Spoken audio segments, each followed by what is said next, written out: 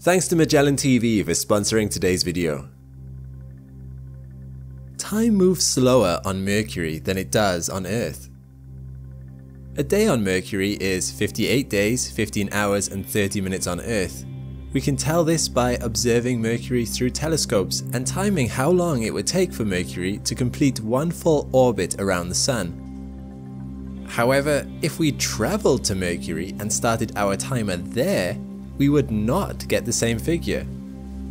This is because time does not move as constantly as you might think. It can be affected by speed. The faster you go, the slower time goes for you. But it can also be affected by gravity. And Mercury is much closer to a massive source of gravity in our solar system, the Sun. But how much does gravity affect time? Could we live to incredible ages if we all went to live on Mercury? I'm Alex McColgan and you're watching Astrum. Join with me today as we answer this question and explore the strange and warping world of general relativity and gravitational time dilation. I hope by the end of this video to have earned your like and subscription. To begin with, what exactly is time? Mark Twain once said that time is what keeps everything from happening all at once. It separates yesterday's events from today's, and today's from tomorrow's.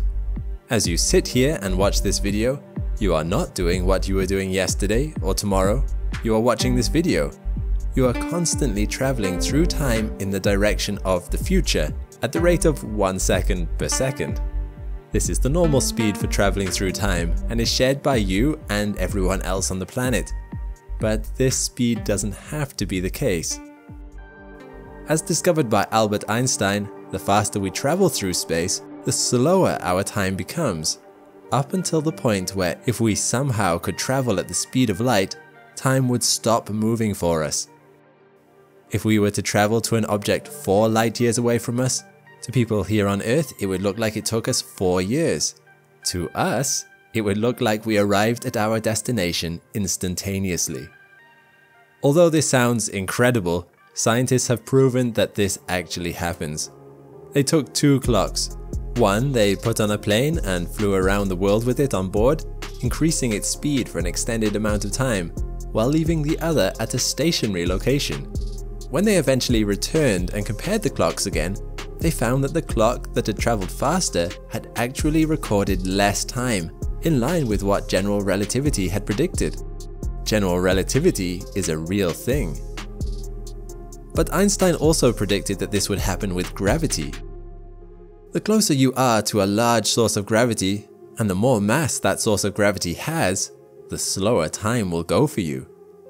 This was proven to be correct in 1959 with the Pound-Rebka experiment, where they shot gamma rays from the top of a tall building to the bottom and recorded whether anything had happened to the light waves. They found that the frequency of the waves increased the closer to the Earth they were. Kind of like cars bunching up in congested traffic, the peaks of radiation moved closer together. Time slowed down ever so slightly for the gamma radiation the closer it got to the Earth. This effect is significant enough that satellites have to be programmed to account for it, because when they are further away from the Earth's gravity, time moves more quickly for them. Without this correction, their internal clocks would go out of sync with our clocks on Earth, which would cause problems. And yes, that's right, the Earth's gravity is enough to cause time to slow down for us. So you're probably now thinking, how much faster would time be going for me if I wasn't on Earth or if Earth had no gravity? Well, it's a matter of perspective. The precession of time will always appear the same from your perspective. You won't feel like you're going slower, although you may notice some weird stuff going on around you. But it's the outside observer that has to deal with you slowing down. To find out an exact answer to the question, Einstein devised the following equation. We will be using this equation a lot in the rest of the video, so let's try to understand it. It looks a little scary, but it's not as bad as it looks. T0 is the answer we're looking for, how much time would pass on the object we're interested in this case the Earth. TF is how much time would pass in a place completely unaffected by gravity. Such a place doesn't exist, by the way, but it is our hypothetical stationary clock. G is the gravitational constant, a number they added to basically make the sums work out. We're not going to worry about where it came from. All we're interested in is the fact it's always this. And don't worry too much about that metric at the end. M is mass, specifically the mass of the object creating the gravity. R is the distance from the center of the object, and C is the speed of light, a figure we know to be roughly 300 million meters per second.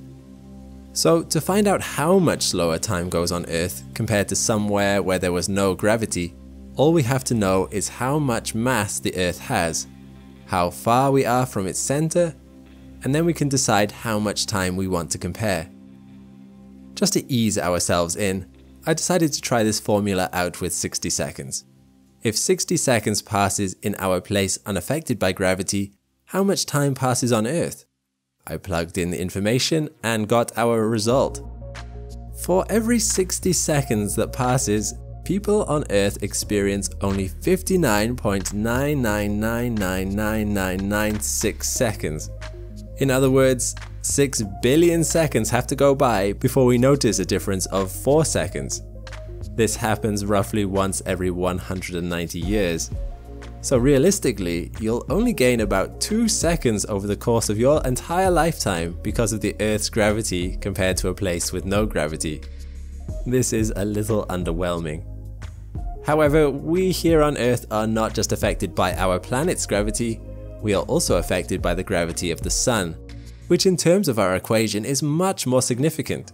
So let's try this again by inputting the mass of the Sun and our distance from it into the equation. This gives us the new figure. How much time goes by for us on Earth for every 60 seconds of actual time that goes by? 59.9999994 seconds. While this is a more significant number, it does mean that you are only seeing a difference of a second once every 3 years or so. Or in other words, about 24 seconds over the course of an average human lifetime. But Mercury is much closer to the Sun. Surely time is significantly altered here compared to Earth with a massive object like the Sun so close by. How much more does time slow down for us on Mercury? The equation is essentially the same as before. The only new number we need is the distance between the Sun and Mercury. The answer to our final question of how much time passes on Mercury every 60 seconds is 59.99999 seconds. 60 million seconds need to go by before there's a single second's difference. This happens roughly once every 1.9 years, which scaled up across a lifetime equates to about 38 seconds difference. Only 14 more seconds than Earth. But from your point of view, you're not really gaining those seconds, because from your perspective, time would be moving normally. It would be the Earth that is moving ever so slightly faster from your point of view. So if you pointed a telescope towards Earth, you'd see 14 more seconds of Earth in history than you would if you were living there. As Mercury is fairly inhospitable, this probably isn't worth it. So does Mercury's proximity to the Sun allow time to move slower for you compared to Earth? Yes, but only by a difference of about 14 seconds over your entire lifetime.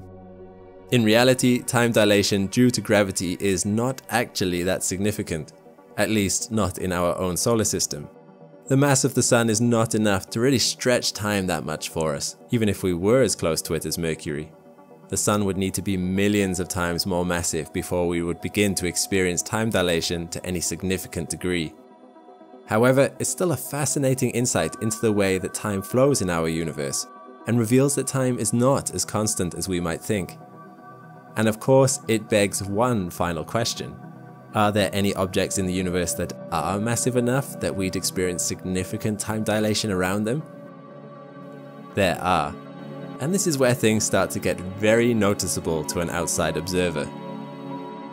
At the center of galaxies exist objects known as supermassive black holes.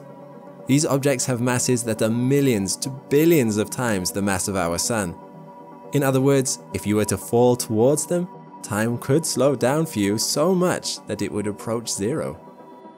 If you were to get close enough to one of these giants and later escape it, you could spend half an hour around there and emerge to find that hundreds of years had passed to the people back on Earth. People on Earth with a powerful enough telescope would see you barely move. Even your breaths would take days to complete. In fact, there would be a point right at the edge of such a body that as you approached it, your time would hit zero. What would happen if you passed that point? Our equations break down and so cannot explain what lies beyond that horizon. Science does not yet have the answer, although there are certainly many theories. But that might be better explored in another video. General and special relativity can be pretty confusing topics, but was this video good at helping you digest this topic? And is this something you'd like to know more about? Let me know in the comments below, and if you found value in the video, please consider giving it a like and subscribe. Now, if you like thinking in hypotheticals like in this video, here's something we've probably all thought about before. What if Earth suddenly became uninhabitable? It's something that will definitely happen at one point or another, and the only real solution to this possibility is space colonies. I've been watching this series called Space Colonies, where they explore the options for humanity that we could achieve in the not too distant future. And that's the fascinating thing. This isn't as distant a prospect as some people may think. If you want to check out this series, you can find it on Magellan TV, a subscription streaming platform focused on high-quality documentaries.